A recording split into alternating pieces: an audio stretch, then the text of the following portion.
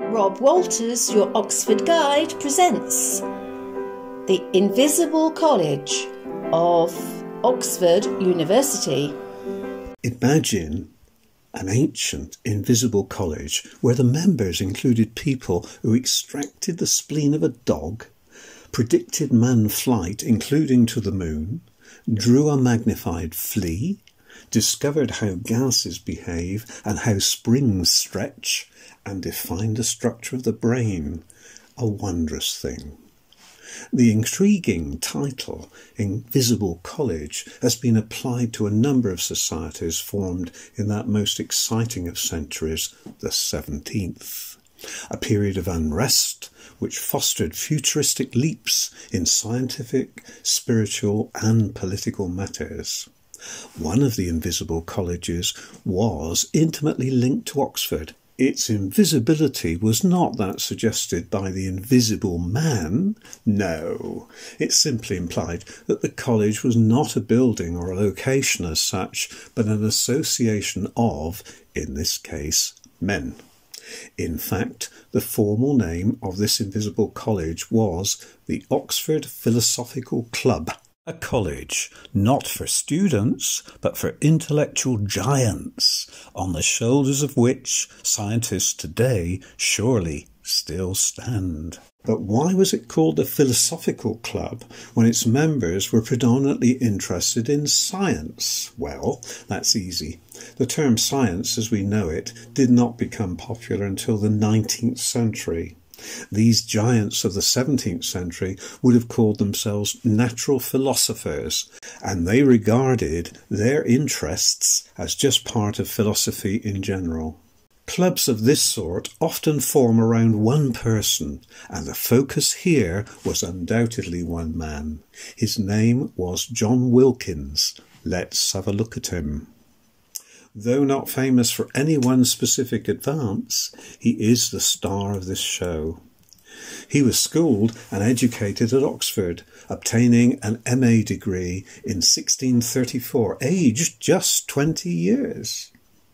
His career then centred on the church, being ordained as a priest at Oxford's Christ Church Cathedral, though he always had an interest in experimental philosophy.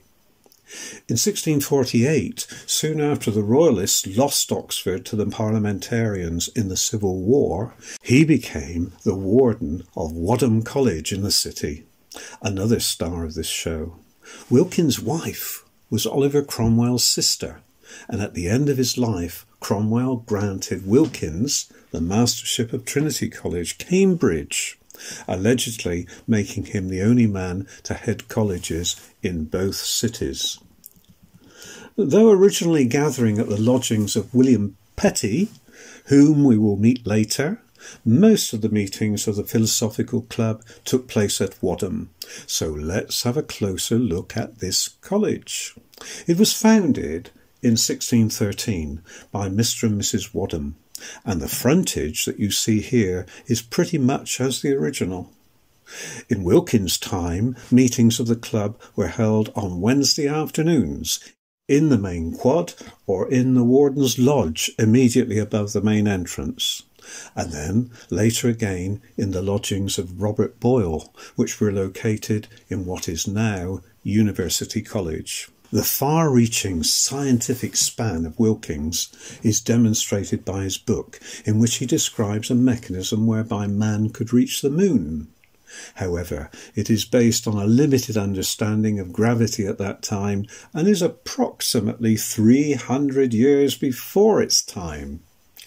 In his second book, Wilkins introduced man-flying machines, together with reports of some attempted flights, though he does conclude somewhat dryly that the truth is most of these artists did unfortunately miscarry by falling down and breaking their arms or legs, yet this may be imputed to their want of experience.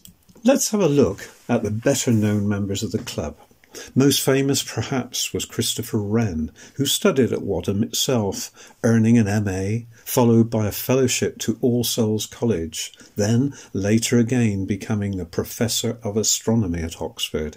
He was a man of many parts, though best known for its architectural achievements, the Sheldonian Theatre in Oxford and St Paul's Cathedral being but two.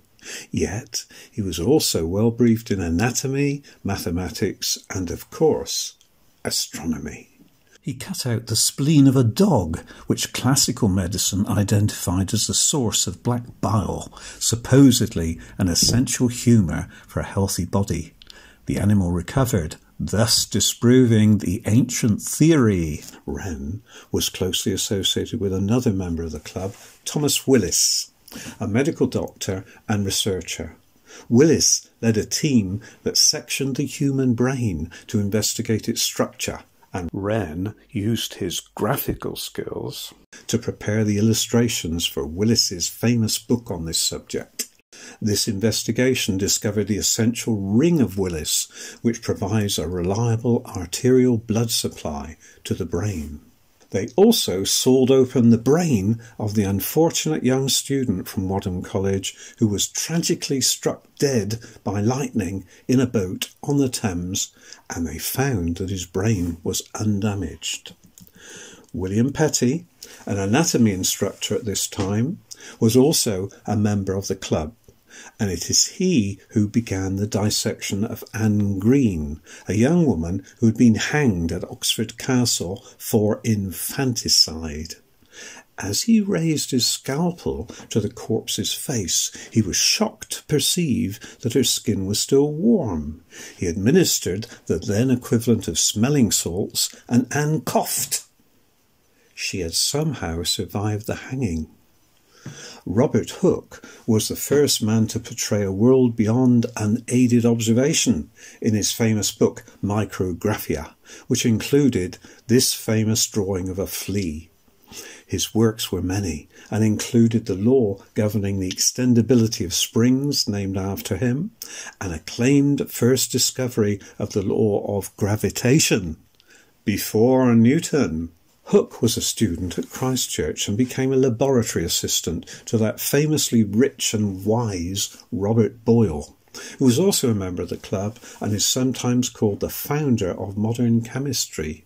He gave us Boyle's law, one of the gas laws, which he determined using a vacuum pump implemented by Hooke. John Wallis was primarily a mathematician, but like all in the club, he had wide interests. He was the government's chief cryptographer for many years and became the professor of geometry at about the same time that Wilkins came to Oxford. He is credited with advances in calculus and for creating the related sign for infinity. Did Wadham itself benefit from the presence of Wilkins and the club? It certainly did. In the 17th century, its garden contained a rainbow maker, a talking statue, and a glass beehive for studying the colony at work. Many of the Oxford adherents had strong links with those of similar interests in London, where there was a physical college, Gresham College, established to provide a series of public science lectures. In fact, some of the members of the Oxford Club, including Christopher Wren, were professors there. In 1660, following a lecture by Wren, a Gresham Committee meeting was held to discuss the establishment of a new institution. This is generally accepted as a starting point for what, in 1663, became the Royal Society of London for Improving Natural Knowledge, nowadays simply called the Royal Society. And, as highlighted, half of those present at that historic meeting were from the Oxford Philosophical Club. The Society's motto in English is "Take nobody's word for it." And now, some 360 years later, it describes itself thus: the Royal Society is a fellowship of many of the world's most eminent scientists and is the oldest scientific academy in continuous existence. It is a great honour to become a fellow. So, there you have it.